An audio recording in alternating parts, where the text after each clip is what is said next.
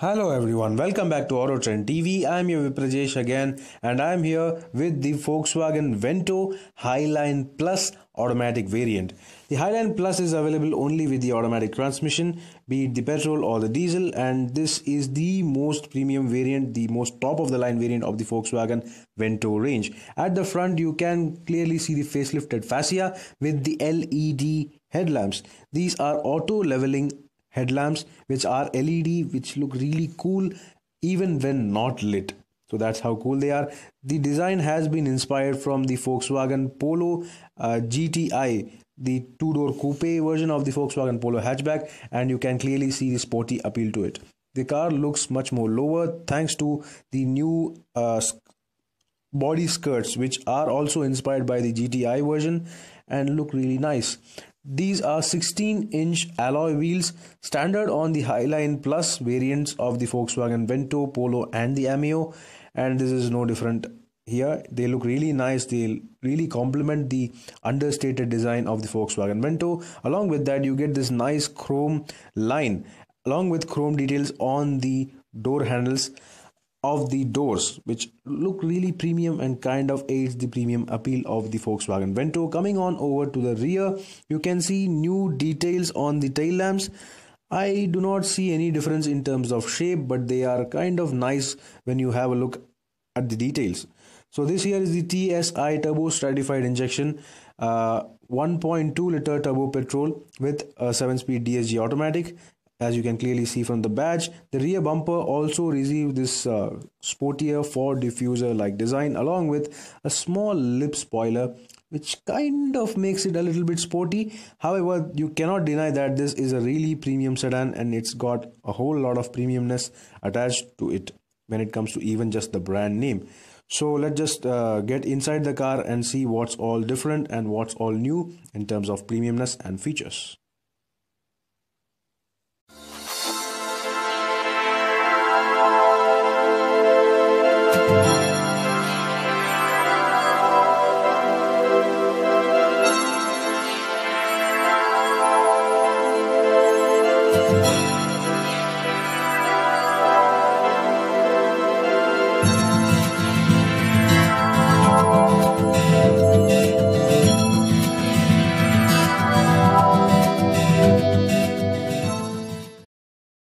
Yes guys, I'm right now inside the Volkswagen Vento Highline Plus variant. And as you can see, this is the top end variant and it's got almost all the features you would ever need. And most of all, this here is the DSG automatic transmission lever. So this here is the TSI variant and that's why this variant gets the automatic transmission. In fact, the Highline Plus variant is available only with the automatic transmission and only with the turbo stratified 1.2 liter turbo petrol engine. So coming to the interiors, it is so very much plush. It's a dual tone interior and looks so much premium even in today's age. Well, you may have seen my review of the Skoda Rapid, so it's almost similar to that. Over here, every material, every quality, every design element is exactly the same except for the steering wheel, which is Volkswagen's own design. It's also really well made. It's got leather wrapping. As you can see, the material is really soft and premium and plush. You've got steering mounted audio controls over here, which also look really nice and tactile. Every button, everything you feel in this cabin is so very much well built. The instrument cluster also remains exactly, well, almost similar to the Skoda Rapid, except for the fact that you get white lighting for everything over here inside. As you can see, the MID is also white in display. Now coming to the right side of the driver, you can notice the the switch for the rotary switch for the headlamp control. This variant also gets automatic headlamps. Well, the automatic leveling headlamps. It's not automatic headlamps, but you get automatic leveling. The Skoda Rapid gets automatic headlamps, but this variant, this Volkswagen Vento gets automatic leveling only. That's because the headlights on the Volkswagen Vento are all LED, and you can see that this car does not get any sort of leveling mechanism. Every car has a leveling rotary wheel or something to control that, but this car does not get that because it's an automatic leveling function. The car will automatically level the headlamp's height, the focus height for you according to the weight and according to the incline, the road gradient or something. So that's a really helpful feature. So you do not have to do anything basically.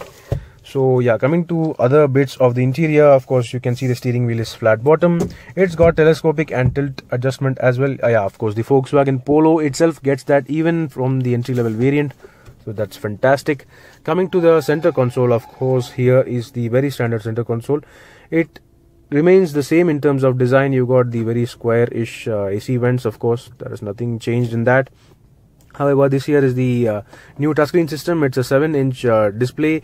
It's got reverse parking camera. Unfortunately, I'm unable to switch it on because this car has not yet been inspected after delivery. So yeah, it's a really good unit. It does not have Android Auto or Apple CarPlay, but it's still a good unit. The audio quality is really impressive as well.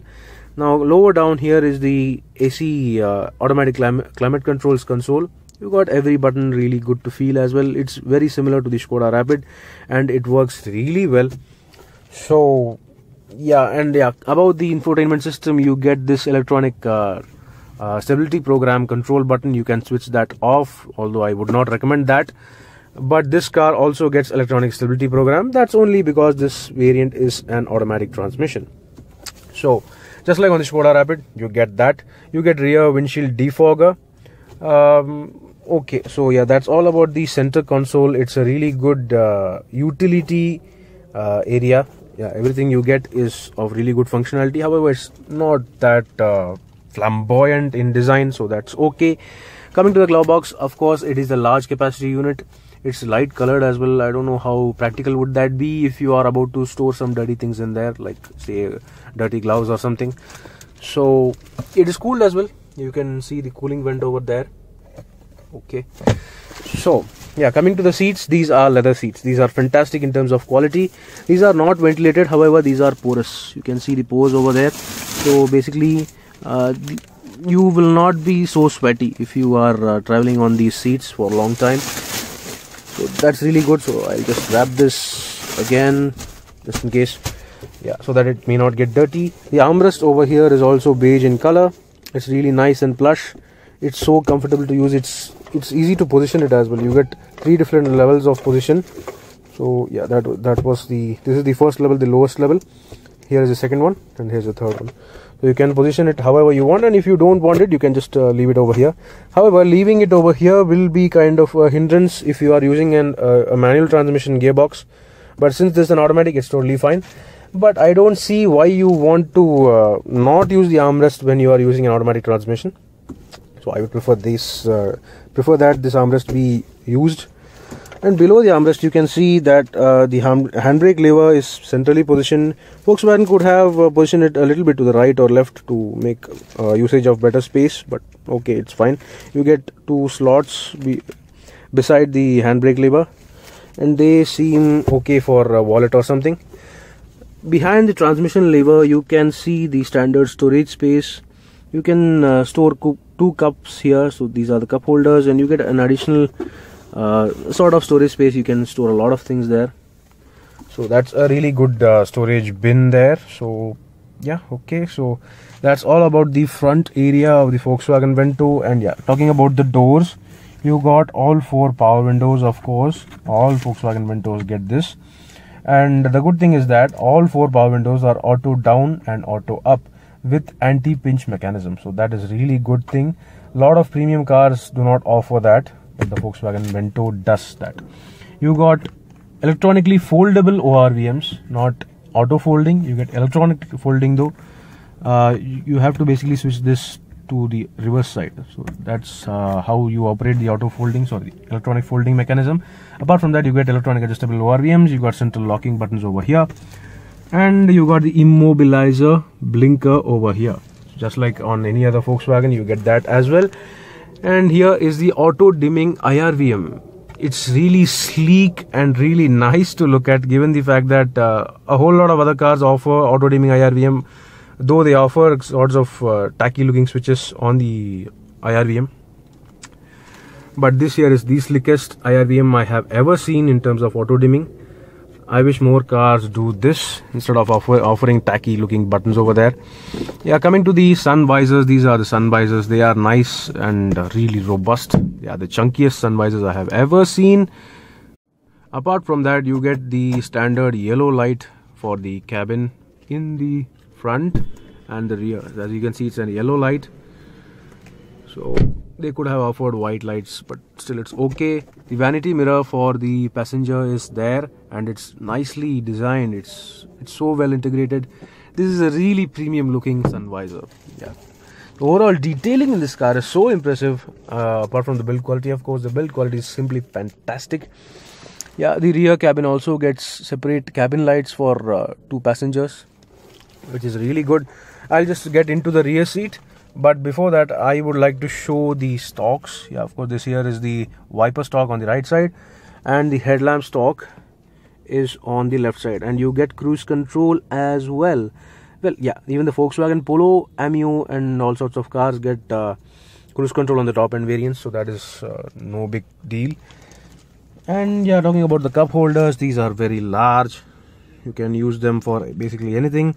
These are the bottle holders in the doors, and you get additional storage space for some other things like your documents or maps or something. This here is the lever to open the boot of the Volkswagen Vento, which I'll show you in a bit. So let me just get into the back seat to show you how does the back seat fare. Yes guys, I am right now inside the Volkswagen Vento and I'm in the back seat. As you can see, this here is a good view of the dashboard from the back seat. It's a really premium looking cabin.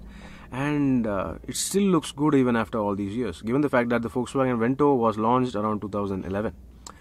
So yeah, talking about the back seat itself, the legroom is good. It's really good.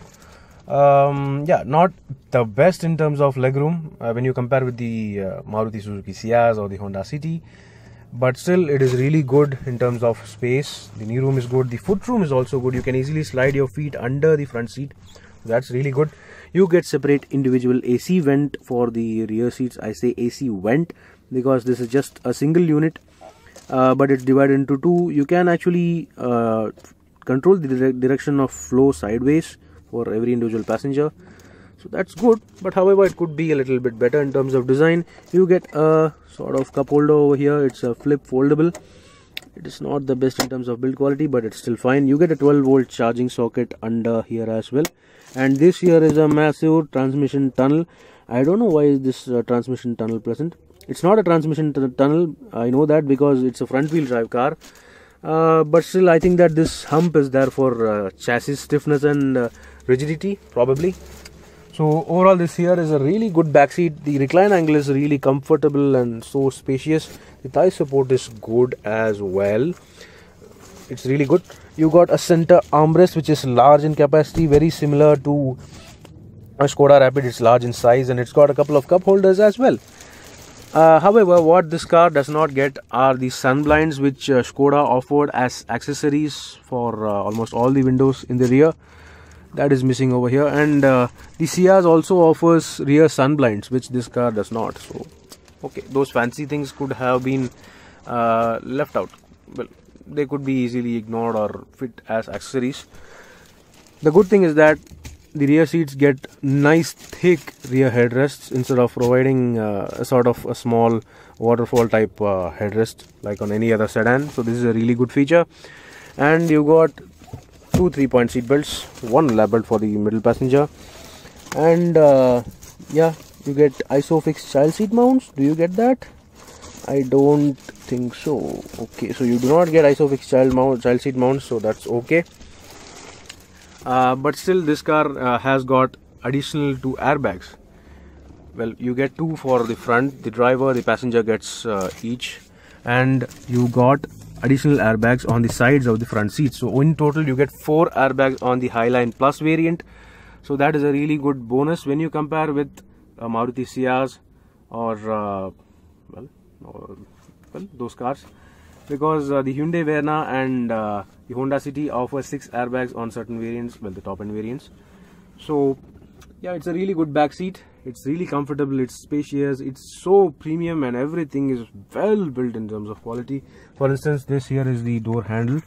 it is made of really good solid metal. It's a genuine metal, and that is really good attention to detail and quality. That's Volkswagen to you. It's so premium to use and so premium to look at. Every texture, everything in this interior is so good to feel and good to touch. So yeah, so let me just pop open the boot and then the bonnet to show you what all is left of this car. So as I already showed you, to pop open the boot of the Volkswagen Vento, this here is the switch on the driver door. So let me just do that. So yeah, voila, that is the boot of the Volkswagen Vento. It is easily around 450 liters in capacity. However, it's not up to segment leaders such as the Honda City and Maruti Ciaz, which easily offer 500 liters of space.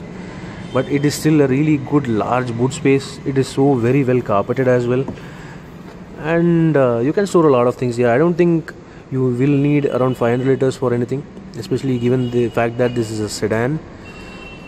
So under the boot floor is the spare wheel,